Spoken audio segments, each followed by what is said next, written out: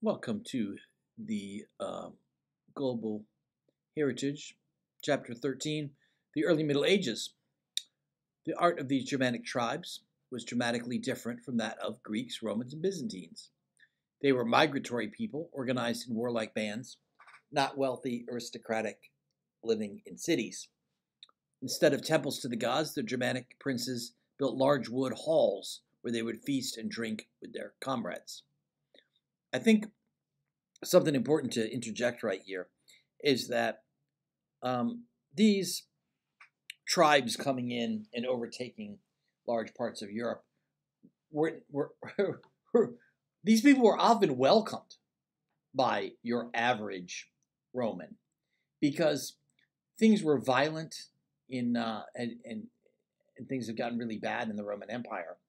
Um, War was going on, pestilence, things weren't good. Um, the economic situation was horrendous for people of average income or poor people. So when things get really, really bad, and you're worried about food and whatever, the idea of being invaded and taken over and things changing might not be seen as a bad thing.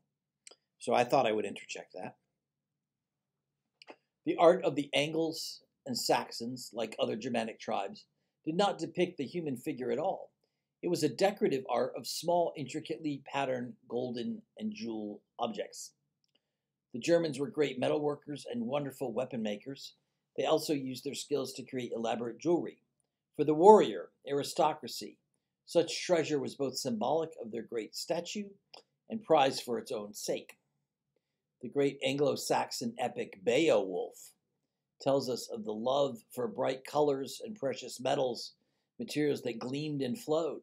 Such treasure had almost magical fascination for them. Heroes like Beowulf wore rich golden buckles on their costumes and were buried with these ornaments as part of a pagan ritual.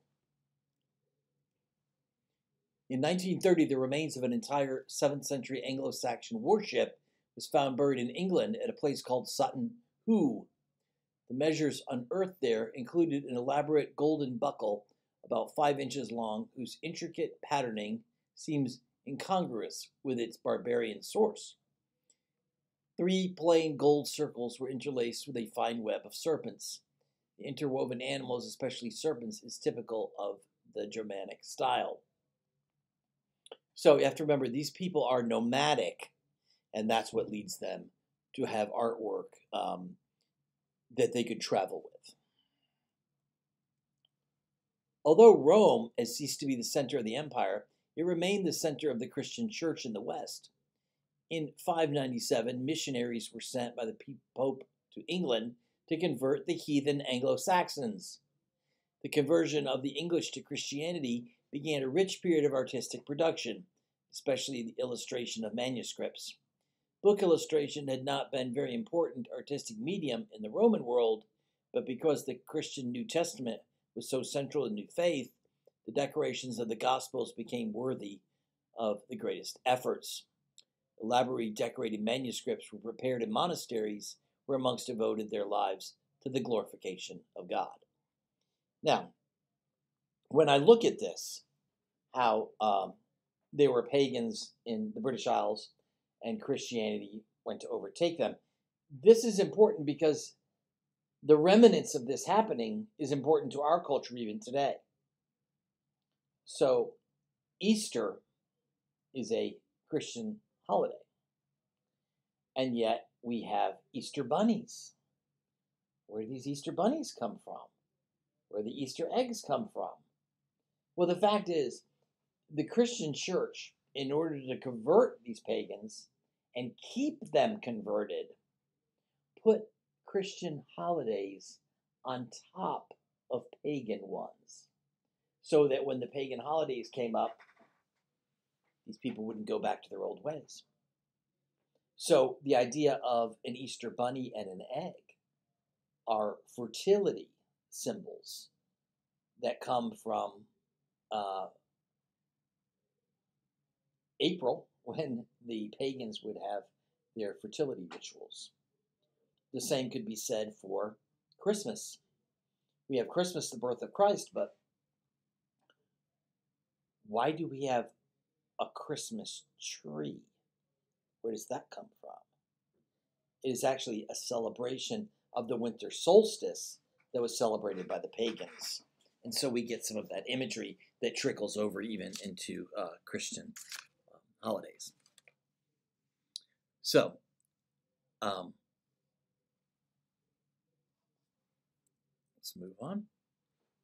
Lindisfarne, or Holy Island, on the English coast, was one of the earliest sites of an especially fruitful mingling of earlier Irish or Celtic traditions, the Anglo-Saxon artistic style, and the Roman Byzantine.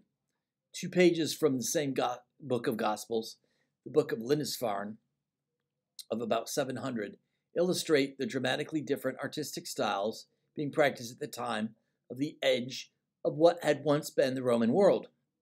In the page with ornamental cross, we can immediately recognize the same interlaced decorative pattern of lines that the Anglo-Saxons used in their metalworking, in this case, twisting dog-headed serpent and wild birds. In the page with the ornamental cross, we can immediately recognize the same interlaced decorative pattern of lines that the Anglo-Saxons used in their metalworking, in this case, twisting dog-headed serpent and wild birds. Here, however, the formerly pagan design is superimposed with the shape of a cross, the most powerful symbol shape in Christian art. The original of this artwork is only a little larger than 9 by 12 inches. Think how different this was from the human scale of Greek art or the superhuman scale of Roman architecture. In the same book, however, we find pictures of another type. These are portraits of the 4 evangelists or authors of the 4 Gospels. While the border surrounding St. Matthew matches the style of the cross page, the rest is typical of a surprisingly different style. It shows the figure of the saint sitting on a bench, writing his gospel about the life of Christ. Above him is an angel. The northern tribes had no tradition of human portraiture, so what was the source of this image?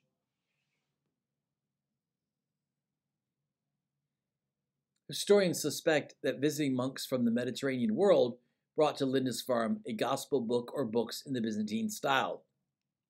Notice the similarities between the figure of St. Matthew and the mosaics of Christ as the Good Shepherd. Although the medium and the ties are completely different, the sharp lines of the drapery and the long, thin body certainly resemble each other. The drawing is stiff and awkward, more of a collection of pairs than natural forms. This is partly because the artist is copying from another source, a source he considers sacred, but does not really understand, never having drawn a human figure from life.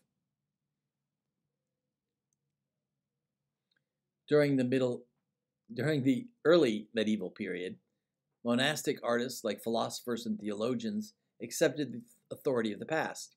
Christian monasteries attempted to preserve what was left of Roman culture by copying classical manuscripts as well as Christian works.